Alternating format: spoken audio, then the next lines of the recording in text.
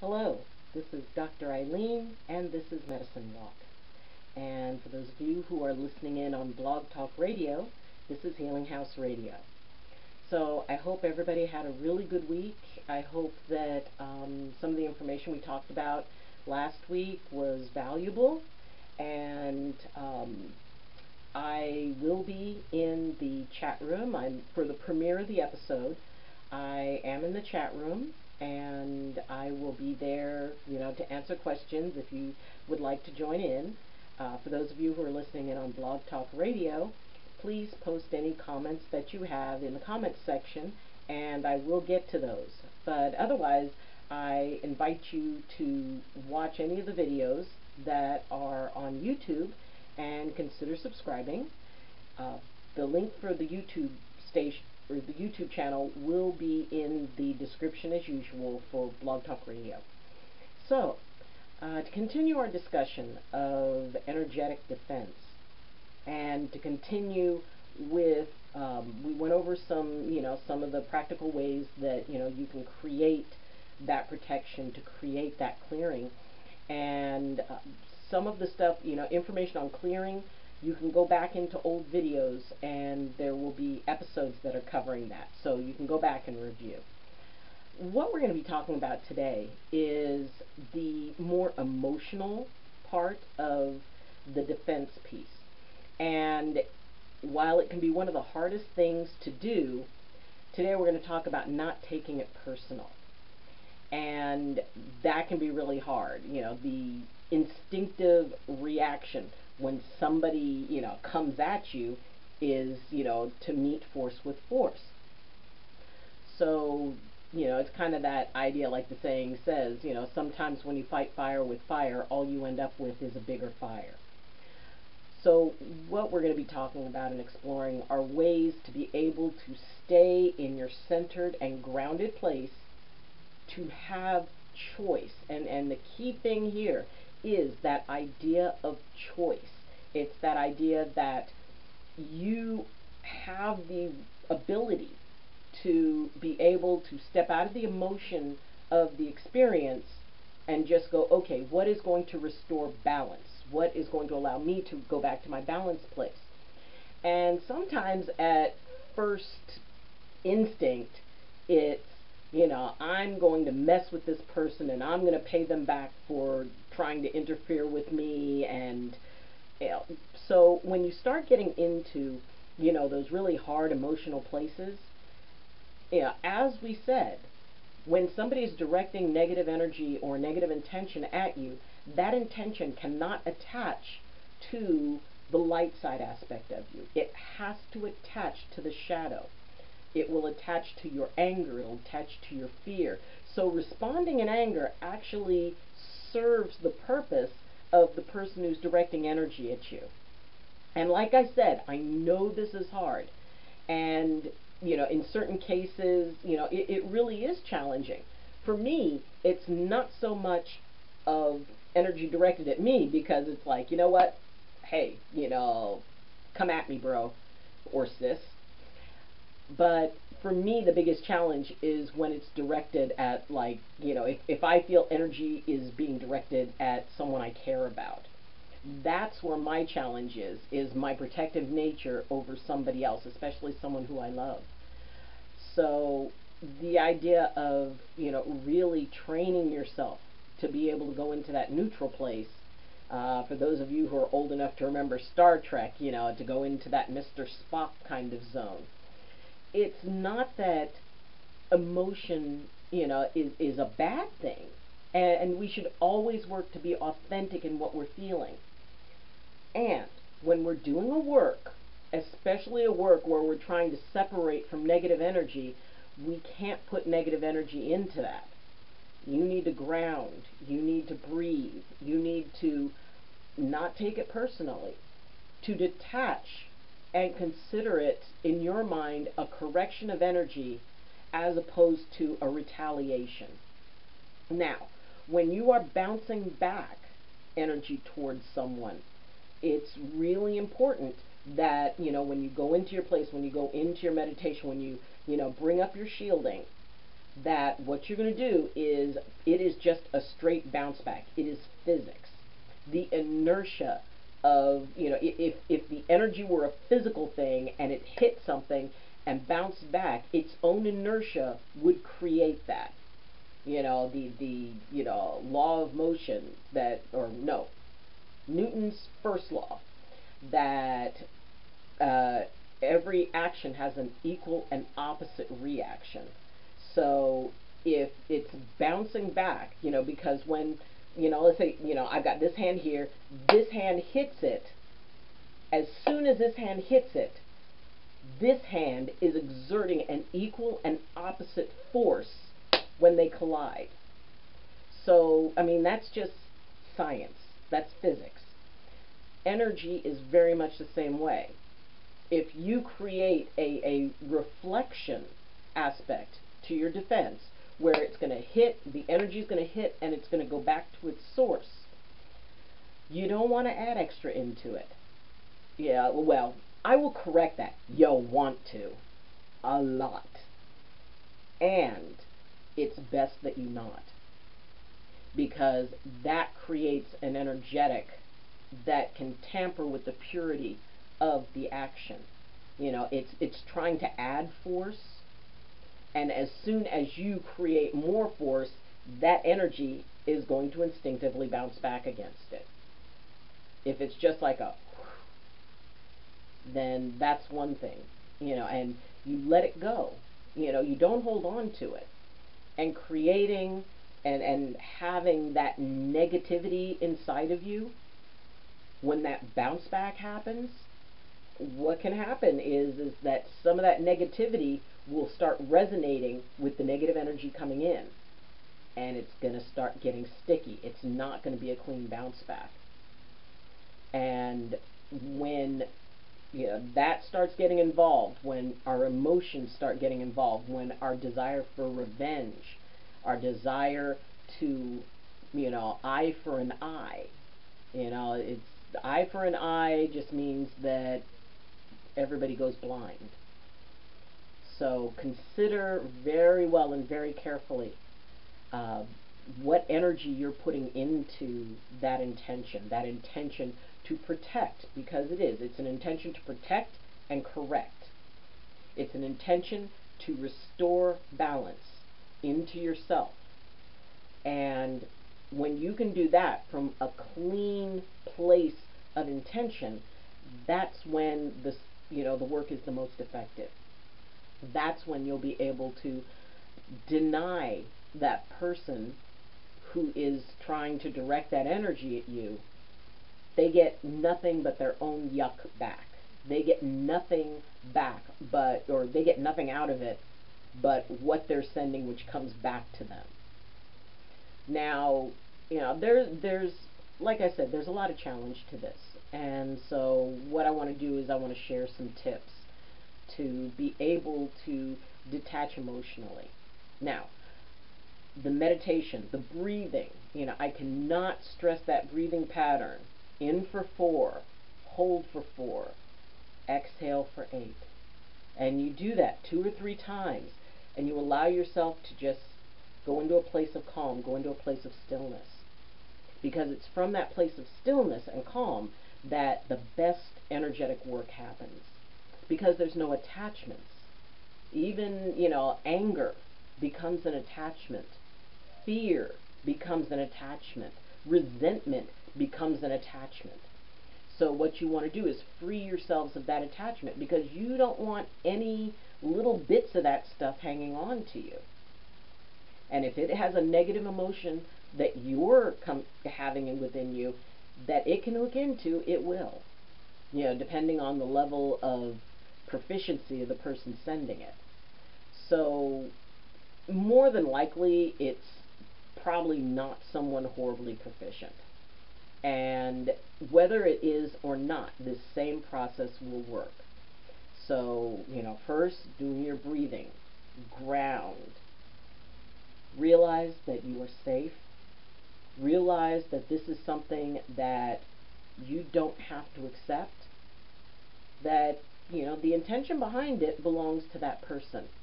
You don't have to share their intention, the intention to disrupt.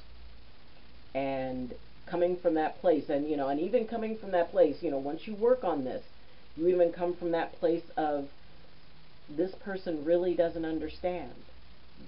This person is, you know, they're working against the universe. So the idea that, and it's not even about feeling sorry for them, because that's an attachment. Pity is an attachment. Enabling is an attachment. Because it's the same. It's like, oh, well, this person, and I'm going to, I want to be gentle and loving to them. And even love can have a shadow side. That's where codependence comes in. That's where that, oh, well, I'm going to save them from themselves. That's not your job either. That becomes an attachment. This is just straight reflection. No investment. No, oh, well, even erring on the side of, well, I don't want them to be hurt. I don't want them this. You know what? Whatever they get back is what they sent. So it's their business as far as the impact that it has on them.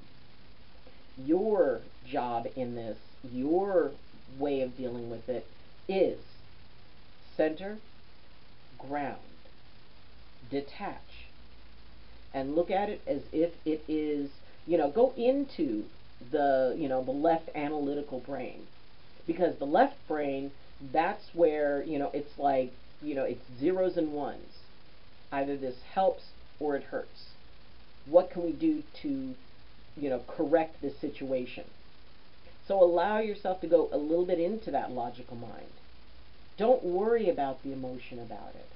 Because in this moment, it's not about emotion. It's not about, well, what if they do it again, or what if my defenses don't work? You don't worry about that. Have faith. Be confident. If you are in your centered space, it will work. And no matter how much that person wants you to think that it's working, by pulling up, oh, well, they didn't get a parking spot, or they almost got cut off.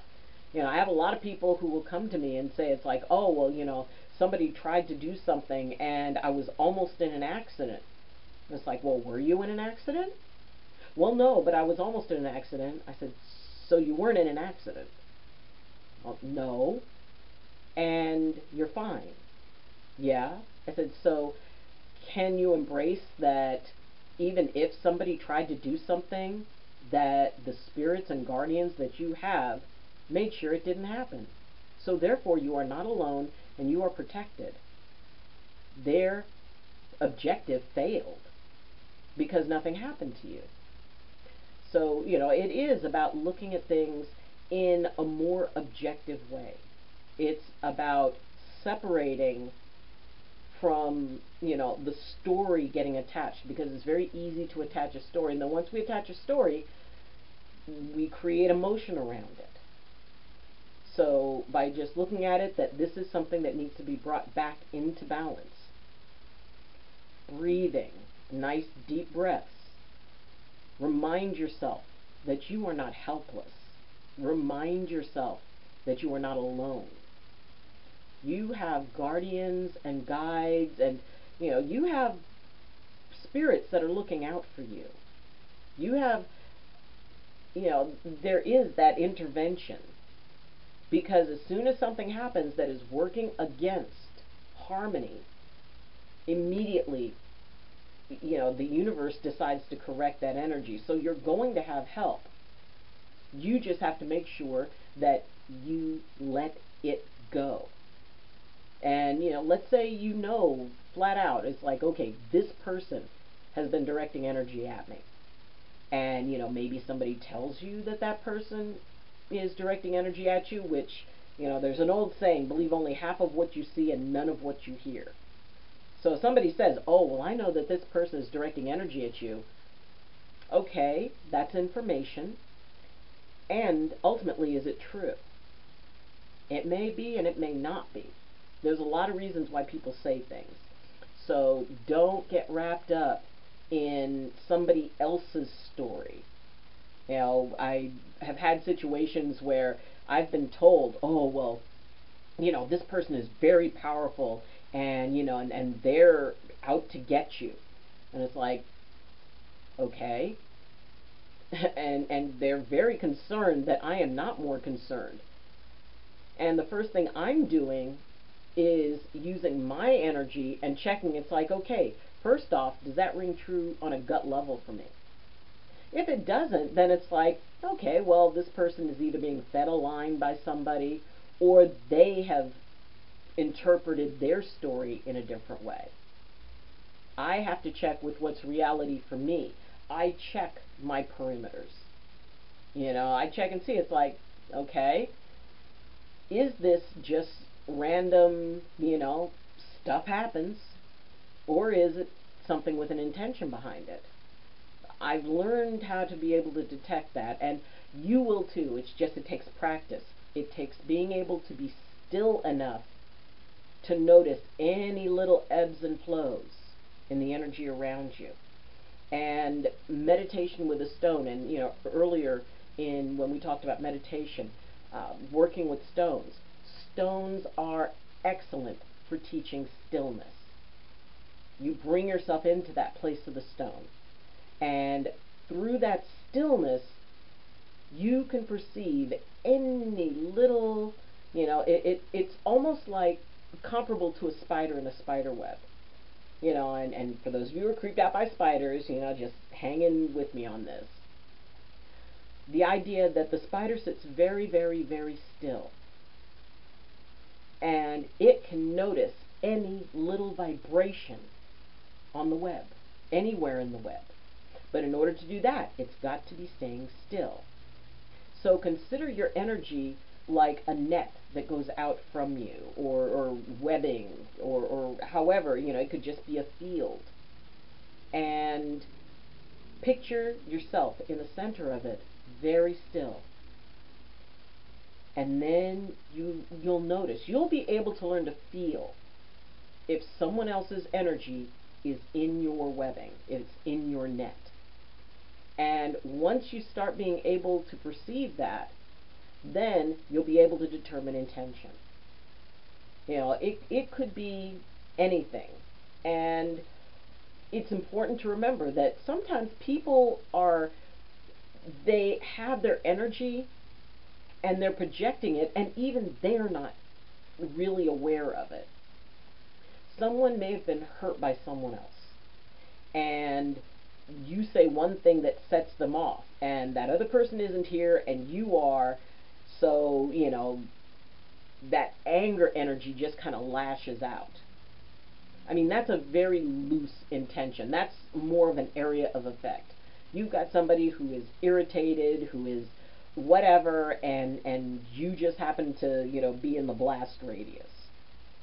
That is different than someone who goes out of their way specifically to affect you.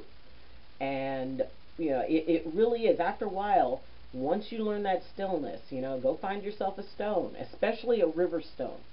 River stones are excellent for this because they're all about things moving past, things flowing past. So by being able to do that, first they teach about letting things go, about not attaching, and then you can find that still place, and the more still you are, the more you notice changes and fluctuations in the energy around you. And by staying in that place of stillness, you can tell if something is just like a bubble that enters the field, kind of like a fog rolling in. That's kind of how I visualize it, is like a fog rolling in. It's, it's kind of dispersed, and there's no real, focus to it. It's just kind of, like a fog bank. And I can determine that, and you will be able to determine the difference between that and a focused thought, a focused intention. Because what that does is that is actually got a very specific point to it. It's got a very focused aspect.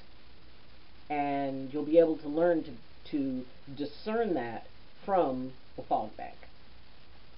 It is practice, practice, practice, like everything else. It's about disciplining yourself, that when that type of energy comes into your field, that you do not grab onto it from the emotional place. And this also has to do with the inner child, because the inner child wants to be protected. The inner child will also lash out, when, like, kids on a playground, one pushes and then the other one's going to push back. The inner child is primal. It is your sense of security. It is any wounding that you had. And for those, who went through situations where either they were attacked or they, as young children, they were energetically attacked, then it makes it very difficult to separate and not go into that primal child state, in your spirit, and stay in your place of choice. The primal part of us, fight, flight, or freeze. Choice means I am going to look at what's happening. I am going to analyze this energy. I'm going to become very quiet and very still, and I'm going to look at this, see what I make of it, and then clear my field. So it's about being able to not focus on the fact that you're being, attacked, and the intention, and creating a story around it. But the idea is that something has created an imbalance in your field, and you are simply restoring balance. And the other great part about it is that the person who is, if it is somebody who's creating an intention, they are not getting the result they want. What they want to see in you is fear. What they want to see in you is reaction. What they want to see in you is something that surrenders your power to them. And when they don't get that, that starts making them nervous. That starts making them wonder, oh man, maybe I've bitten off a little more than I can chew. With the old saying, don't let your mouth write a check your butt can't cash. And when you come from that place of balance, even if even if it's not someone who, you're looking at or whatever, when you bounce that energy back, they're going to feel it. They're going to know it. And they're going to know that maybe they want to redirect themselves and think twice about messing with you. And it's not about, I'm big and and I can be a bully. This isn't about being a bully. This is about restoring balance. It's about finding that place of clarity within yourself. You don't feed it fear. You don't feed it anger. You don't attach to it. Remember, the only thing their negative energy can attach to is the shadow within you, not the light. That's when you bring your light up. That's when you bring your power up. That's when you bring your love up. Not, for them or whatever, but just love. You fill yourself with it. If you have a connection, a spiritual connection, I have a connection with Creator. That is how I term, the being that I turn to, that cosmic consciousness of the universe. I turn to that. I go to my animal guides. I go to my spirit guides. I call their energy into me and be in that place of my power. And when you're in your place of your power, there's nothing anybody can do against you. Their energy will not work. So this week, make sure you practice. Find a stone, find that centering. Work on that place of detachment where it's just something to correct. It doesn't need extra energy because you don't want to put, you simply are there to correct. Whatever happens to them is their business. That's their contract with the universe they're going to have to deal with. If you believe in karma, then that's their karma they're going to have to deal with. But for you, you stay clear, You stay direct, you stay focused, and you stay in choice. Because as long as you have choice, then you got it. They have no power over you, and you know it. So, thank you for joining me, and we will be back next week with the last part for this month. May have like 5 weeks, 5 Thursdays in it, I think. So, if you have any questions, then please post them in the comments. If you find value in this, then you can share the video, and you can also subscribe, which would be great because it's wonderful to see the community grow. If you would like to support me in a bigger way, in the description is the link to my Patreon account, and for as little as $2 a month, you can help me move forward to, get better equipment, to get better editing software, and to really take things up to another level. So if you are listening in on Blog Talk Radio, once again, please go to the description and you'll find the link for the YouTube channel, and please feel free to take a look at that. So, thank you for joining me. We'll see you next week. And as always, I wish you balance and wish you blessings from my heart to yours. Love you. And class dismissed.